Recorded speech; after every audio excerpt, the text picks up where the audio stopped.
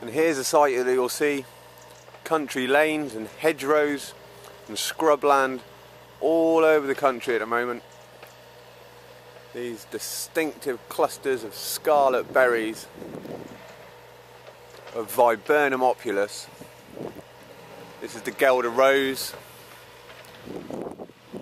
also known as cramp bark, probably more commonly known as cramp bark. So quite a straggly plant. It's in the elderflower family, the Caprifoliaceae family. And you'll see it in very similar settings to the elder. Like I say, roadsides, hedge banks, scrub. Now, the red berries, many books will tell you they're edible. They are very bitter, straight off the tree. They can obviously be made into a jam or a conserve again.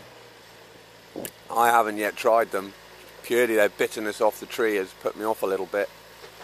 But like I say, the main interest for a lot of people is the bark.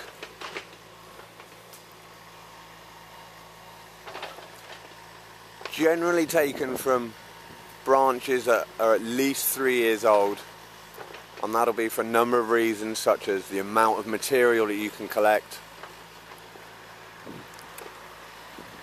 as well as just giving the plant enough space and room and just being kind to it so it can grow away again and not be depleted too much by your harvesting. And it's the inner bark of a stem such as this. It's the soft cambium tissue you'll find just underneath the outer bark, and it's that material that you want to harvest.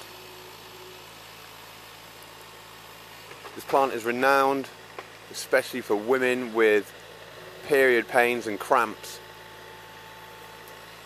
It's an anti-inflammatory pain reliever, and much like how meadowsweet works with its salicylic acids and other salicylates, the same compounds are present in cramp bark.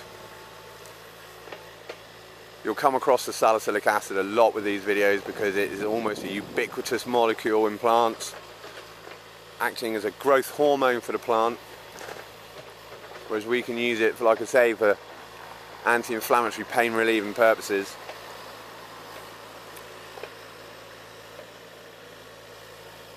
So it's one to know about, and it's one you won't really be able to miss at this time of year. We'll come back to it in the spring when we'll be able to see the white flowers. Viburnum opulus.